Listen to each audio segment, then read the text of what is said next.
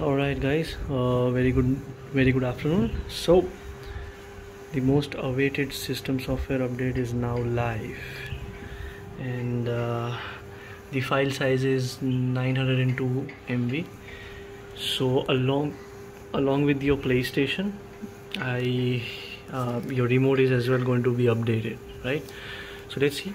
Let's get this thing updated, and we'll see if the remote update is also there. So the update is done and it is asking me to update. Let's see details. Alright, so these are the details.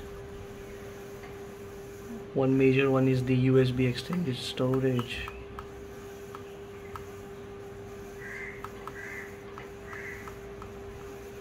So you can pause wherever you want to.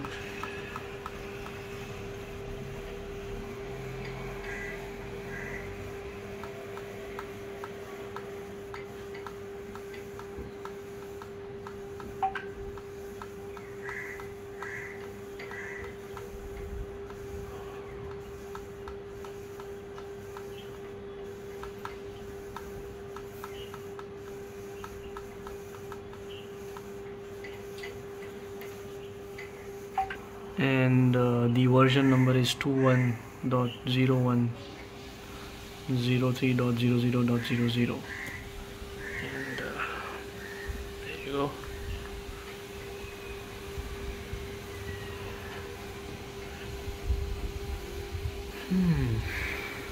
Boom.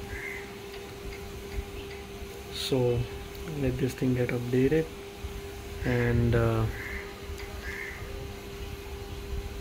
it'll be right back. Oh, that's super speed.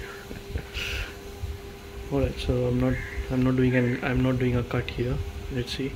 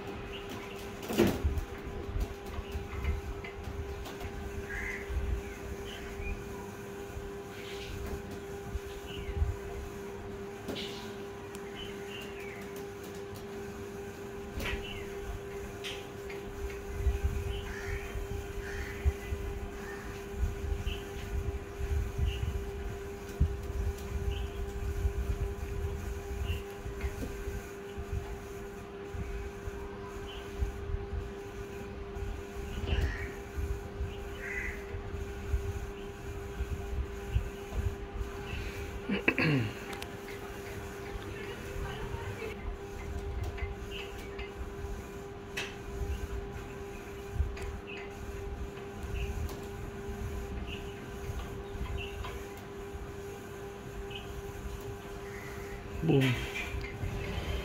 Sister software update is complete. Here's what you have missed. Alright, so that's it. Oh, see, so there you go. A new version of your wireless controller device software is available,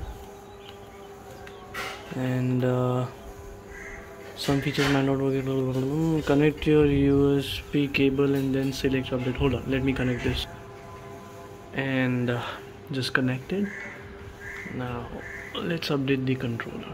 So remember, update both the controllers that you have, in case if you have two controllers. That's it, same process, but in the controller they have not mentioned what changes they have done, right? So this is just the wireless controller device software that they are uploading.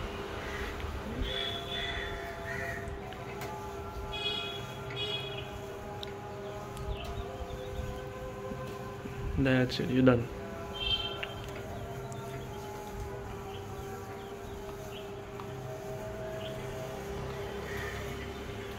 Done. Thank you for watching, and update soon.